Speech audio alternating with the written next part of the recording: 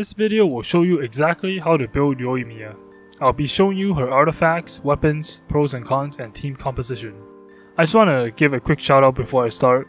Thank you all for subbing and checking my channel out. This past month have been insane. Now let's get right into Yoimiya's artifacts. If you are going for a no reactions comp, the 4-piece Shimenawa's Reminiscence is going to be Yoimiya's best in slot in most team comps. The 4-piece set provides a 50% normal and charge attack buff throughout the duration of Yoimiya's elemental skill, which will make Yoimiya hit really hard during this time, along with an 18% attack for 2-piece bonus. The downside of this set is you will lose 15 energy every time you activate your elemental skill, making it harder for Yoimiya to use her elemental burst. The 4-piece Retracing Bolide is another set you can use if you are running a team with shields. This only provides a 40% normal and charge attack buff, but you won't lose any energy, so you don't need to worry about any micromanagement and timings for Yoimiya to shine and hit hard. The plus side is you may have a 4-piece set with good stats already, saving you reasons for other stuff.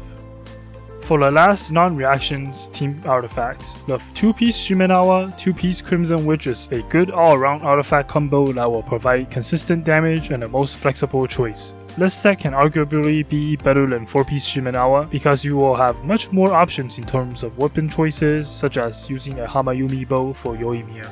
If you are running a reaction-based team, the 4-piece Crimson Witch will give Shimenawa a run for its money because of its insane 4-piece effect. Also, you can even run the 4-piece Shimenawa in a reaction team. The 4-set effect is really easy to keep up. Yoimiya is basically a one-button turret with this set. Stats you should aim for on Yoimiya's artifacts are crit rate or crit damage on hat, attack percent on timepiece, pyro damage on goblet. Try and aim for a line or two of elemental mastery on your substats if you are running an overload comp, and you may want to consider energy recharge as well if you are running 4-piece Shimenawa. For Yoimiya's weapons, Thundering Pulse is the best bow for Yoimiya. It gives high crit damage substats and high base attack. The passive buffs her normal attack up to 40% at R1. With stacks, it is the best weapon hands down. If you already have an Amos bow, you can consider running Yoimiya with it. It has a nice passive that works well with Yoimiya.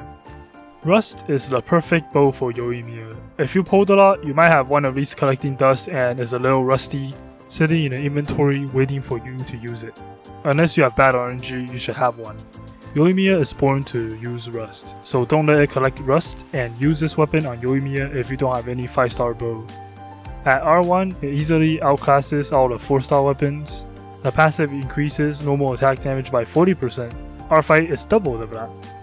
The Prototype Crescent can shine really well amongst the 4-stars. In the chance that you don't have rust, Prototype Crescent comes in second. At max refinement, you get 72% attack for 10 seconds once you hit a weak point.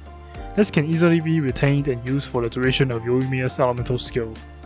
Hamayumi is another craftable weapon that you can use. However, the passive is a little hard to keep up if you use the 4-piece Shimenawa artifact set, so there is a limit there. Between Hamayumi and Prototype Crescent, you should craft Prototype if you can. The Blackcliff Warbow is a flexible weapon with crit damage substats. This weapon makes Yoimiya easier to build, however, you need the weapon passives for it to shine, and this weapon is weak on bosses and singles enemies. Let me just quickly run through Yoimiya's pros and cons. For pros, Yoimiya have amazing single target DPS capability. She also have a constant pyro on-field application and a decent kit for support. Also, bandages. For cons, she have a lack of AoE damage and the downtime of her main damage source is long. Also, the banner right now is not appealing, so you might not pull for her. For Yoimiya's team composition, the first team I recommend is Yoimiya on Firecrackers. This team consists of Yoimiya, Beidou, Electro Traveler or Official, and Bennett. Yoimiya will send out her turret of arrows with Beidou at a button away. You can nuke enemies that will take care of Yoimiya's lack of AoE weakness. Official or Electro Traveler is the battery and Bennett is the healer and the buffer. The Mono Pyro team is another build that you can consider. This team consists of Yoimiya, Bennett, then you can go for either double Geo team or double Anemo. Anemo gives Shred, Geo gives Shield, so pick your poison. The last team is the Yoimiya Vaporizers, which is the reaction comp with Yoimiya, Shinchu, Bennett, and Sucrose. This team is good for solos like fighting a boss, The playstyle goes like this. Bennett punches the floor, Shinshu with the Hydro Sword hula hoops, and Yoimiya go kill. Sucrose is a cheerleader that shreds and gathers energy for Yoimiya. Yoimiya's essentials is Bennett. He will greatly boost Yoimiya's damage and any support she is with. A great battery that unlocks Pyro Resonance. I highly recommend pairing him up with Yoimiya. Beidou is another character that will bring the best out of Yoimiya.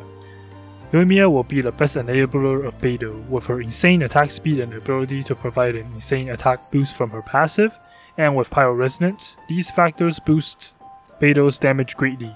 Beidou is also a great off-field DPS. Electro Traveler is another character that I highly recommend. He will provide an insane amount of energy recharge while giving Electro Resonance with Beidou. This allows Yoimiya to run a low energy recharge build and focus on getting stats like crit rate, crit damage, attack on artifacts. Lastly, Sayu can bring heals and a VV set for Shred. She is also a Claymore user that can aid with enemy shields and mining. She also rolls really fast and can catch Crystal Flies. If you need a healer, a taxi, a miner, and a Crystal Fly supplier, no further than Sayu. That's about all I have for you guys today. Again, thank you for the recent support. I am gonna make tons of new videos coming up, and make sure to subscribe to the channel, turn on post notifications, and stay tuned for more Yoimiya guides and tests, and I'll see you guys soon.